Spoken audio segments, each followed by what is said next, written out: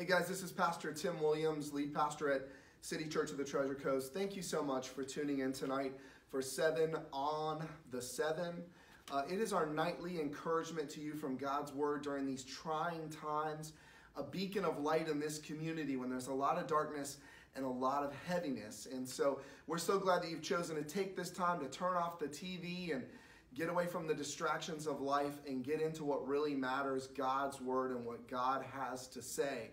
And so one of the things we've been talking about is that God is the one who comes in and says, peace be still to the storm. He's the one that can calm the waves of media reports, the waves of medical reports, the waves of the stock market going up and down. And we've been looking here at God's Word in Matthew chapter 14, where Jesus, after praying all night, comes and walks on the water to help the disciples that are crying out in a storm. Now, the last time we were together, we looked at the fact they were afraid to see him.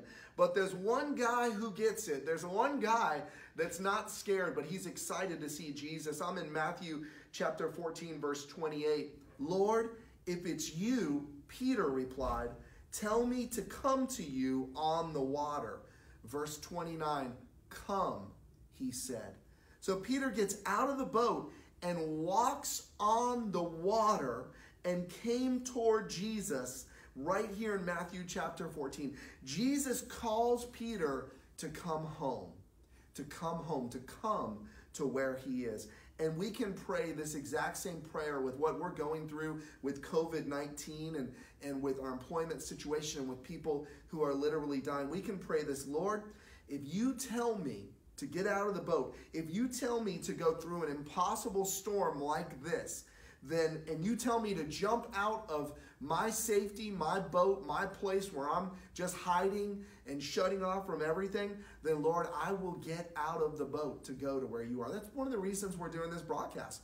We want you to get out of the boat of despair and get out of the boat of anxiety and get home. Get home to where Jesus is. Go to Jesus. He walks on the water to come into our lives to bring life. And many times we refuse to get out of the boat. We refuse to see it. Our finances, our past, the things that we're trapped with. We're sinking down in the boat. And Jesus comes and says, trust me. Now, I don't want you to miss this. Peter got out of the boat. He's the only one.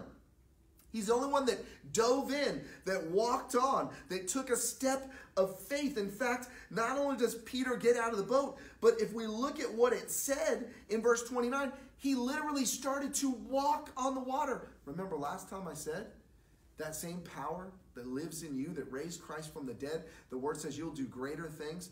Peter actually walks on the water. It's not that Peter is God. Peter is not God, you understand.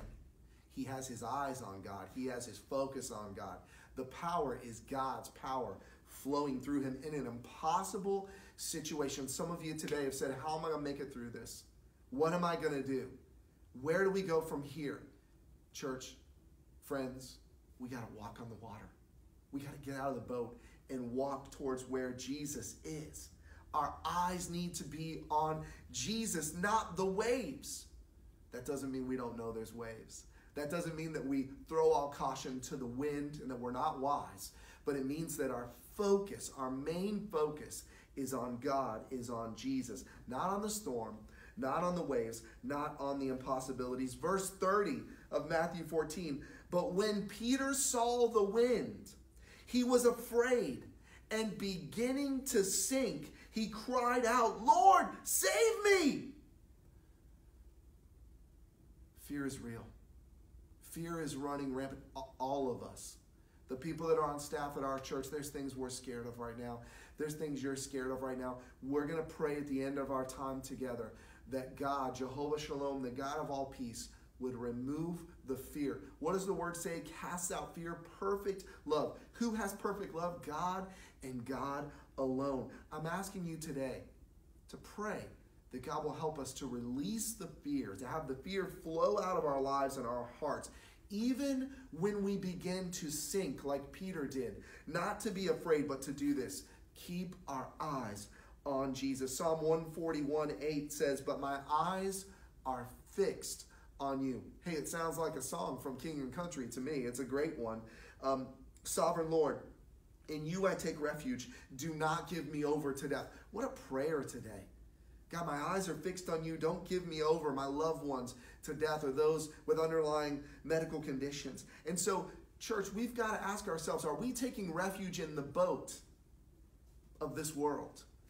Or are we leaning into and taking refuge in Jesus and in his word? Our plan or God's plan? Look at verse 31, because I want to leave us with this today. Immediately Jesus reached out his hand and caught him. He says, you of little faith, why did you doubt? Church, we know you're sinking. We know the waves are overwhelming. We know the reports are hard to deal with. We have children. We have loved ones. Some of you are grandparents. You understand that as we're sinking, Jesus doesn't let us sink. He doesn't look at us and say, see, you got yourself into this mess. He doesn't look at us and say, you know what? You better know how to swim. He comes and he reaches out his hand and he catches Peter. I love Jesus. He doesn't give us lectures. He teaches us. We have learning moments, and this is a big one. But he doesn't give us lectures. He saves us first. He saves us first. You know, I've had folks who have let me drown, who have let me have it and told me that it was all my fault on the way down. How about you guys out there? Has that ever happened to you? But I love the way that Jesus always saves. I want to leave you with John 16:33. It says, I've told you these things so that in me you may have peace. In this world you will have trouble, but take heart. I have overcome the world. We're going to pray today that we will not sink. And if we are sinking, that we will reach out and cry out, and Jesus will save us. I believe that he will. The waves are great, but God is greater. Will you reach out your hand tonight? Will you pray with me as we close out 7 on the 7? Lord Jesus, today we know that there are dear friends that are out in our community that are losing their jobs, that are losing their minds, that are losing their peace. We pray, Lord, that you would stretch out your hands and reach out and grab us today and bring us, Lord, to you. Carry us back to you. God, though the storm is great, you are the Lord of the storm. Father, would you speak peace to the storm?